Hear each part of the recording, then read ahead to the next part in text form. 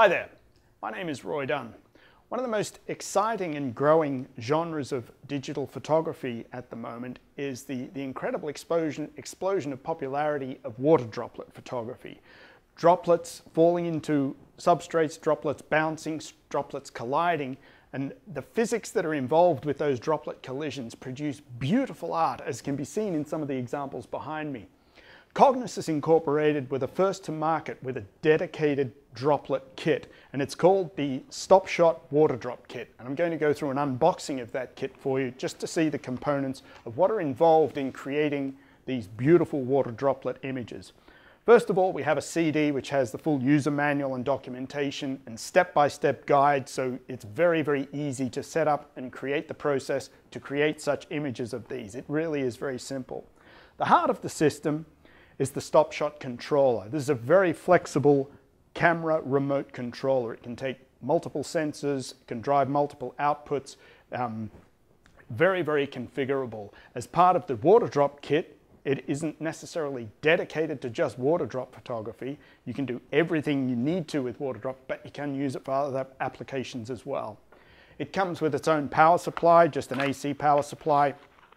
And if you're an international customer, don't worry, we provide AC power supplies for the US, for the UK, for Australia, Singapore, everywhere. Full international range of AC power adapters available. This one happens to be in the US.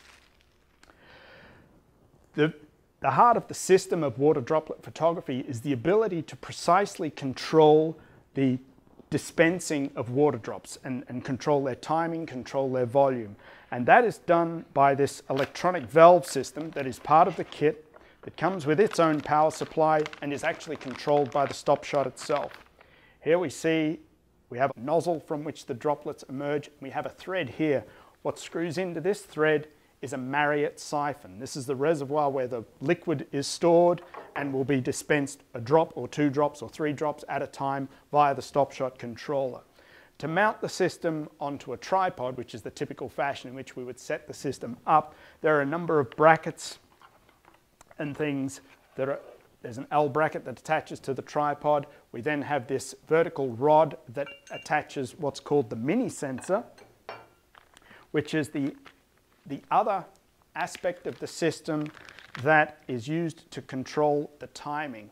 This sensor is this U-shaped thing that you probably can't see against my black cardigan, but this U-shaped sensor has an infrared beam that travels right across this path, such that if we hang it horizontally, a droplet passing through it will create a signal, and that sets the timing off for the precise timing intervals of our droplets and creating collisions, etc. This sensor is mounted on the end of this rod, which then attaches to this L bracket, which attaches to the tripod, and then via a U-bolt, we also attach the Marriott siphon reservoir to the L bracket, and then there is a siphon top, which I just don't see. There it is. One of the features with a Marriott siphon is, regardless of the volume of liquid in here, the pressure of the liquid is the same, so the drops are completely constant.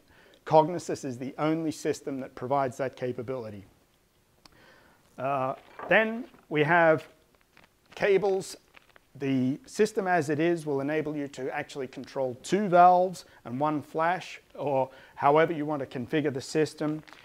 Dependent upon which camera system you are using, if you're going to be hooking it up to a camera system, you may wish to use an optional interface cable to the camera, which will be dedicated to your camera. So at the time of ordering, you would specify which type of camera you're going to be using with your water drop kit and order that cable specifically for your camera. The last thing is when we're actually photographing the droplets, we are controlling the timing of the flash very precisely. The output of the StopShot controller goes directly to the flash. So we have a flash interface cable. We have this, it's an RCA cable available at any length, very, very commonly available. And then we have the interface, which takes an RCA connector to a flash PC connector. If by chance the flash or flash systems that you are using don't have a PC connector, Cognisys also provide a hot shoe which will interface any flash to this system. You can also drive multiple flashes if you want to direct light from different angles and provide different effects. There are also optional extras available on the Cognisys website for driving multiple flashes from a single output and many, many different configurations. Thanks for watching.